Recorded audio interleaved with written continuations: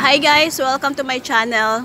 Andito pa ako sa Arab Jami or ang tinatawag nilang Arab Mosque. Ito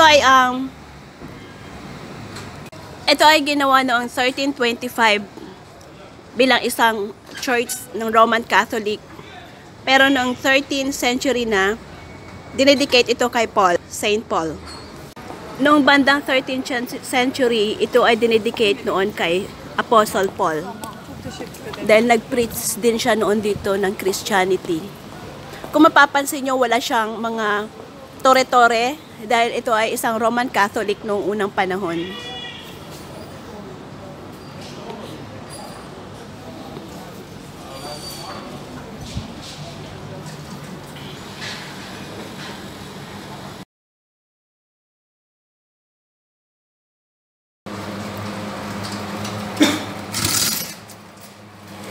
Ito yung ceiling nila sa may entrance.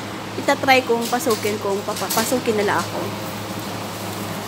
Ang haba nito ay mula sa dagat hanggang sa by land and by sea. Pinagdugtong nila yon para sa kanilang pag-worship. Ginawa ng mga soldiers noong unang panahon, noong 712 century para sa kanilang pag-worship,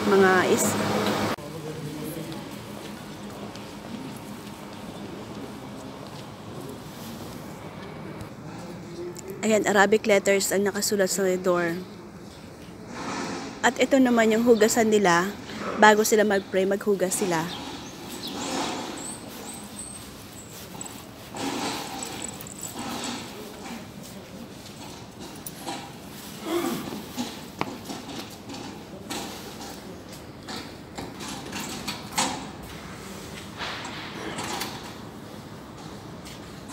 Bago sila mag-pray, ayan, maghugas sila.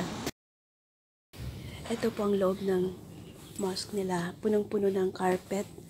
Red carpet.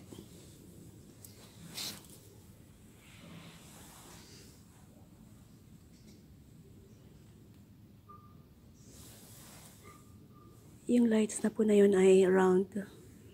Dahil ito yung nagsisimbolize ng the word daw ni Allah. Dahil ang word ni Allah ay never ending.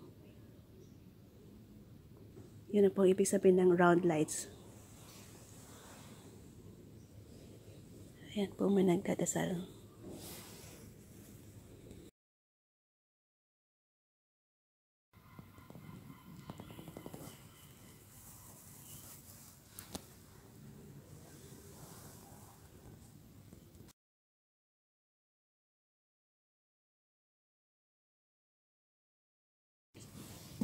Kung mapapansin po ang mga pintuan dito o yung mga window ay makikita mo na talagang galing sa Christian dahil sa ang unang gamit nito ay Roman Catholic or Christian Church.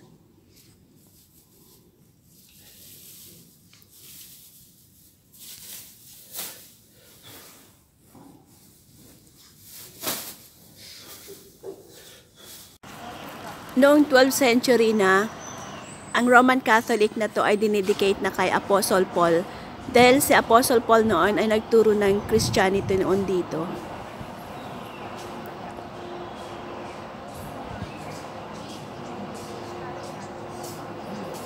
Dahil sa mga paiba-ibang namumuno, ginawa na nilang Islam ito, nagiging Arab Mosque na. Kaya ito ay combination ng Roman Catholic at ang Arab Mosque. Kung mapapansin nyo po, wala pong mga tore-tore.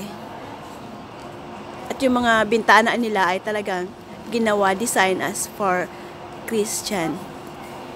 Nilagyan na nila ng letters ng Arab para masasabing yun ay Islam.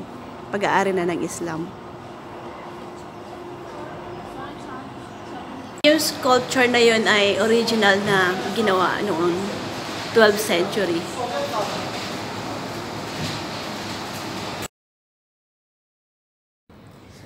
Dito po nagtatapos ang aking kwento tungkol sa Arab Mosque. Para po sa biyahe ko, kwento ko, ito po si Jamalia de la Cruz. Huwag niyo pong kakalimutan mag-subscribe para sa mga susunod ko pong mga videos. See you next time.